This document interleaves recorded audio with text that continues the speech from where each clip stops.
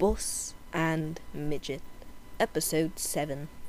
Once upon a time, Buss and Midgitt were playing video games when suddenly there was a blackout. Luckily, Midgitt can glow in the dark.